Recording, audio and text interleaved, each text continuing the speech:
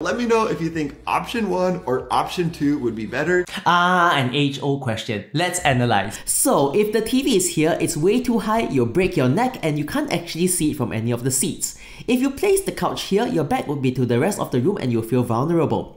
If the TV is nicely against the wall, the couch is against the window, which makes it impossible to watch with all that glare from the window, and your neighbors can see if you're watching special shows. So what's the solution? Well, the couch is best here, nicely against a wall with views out the window when you're not watching, and if you are watching, the TV will not be here, but here in the corner on an angle on a statement tripod stand or a long low console. You'll be surprised how it's actually not that bad even with the angle, and you can even get the armchairs to see the TV, and everyone gets to enjoy the views as well as their own privacy. So now you know!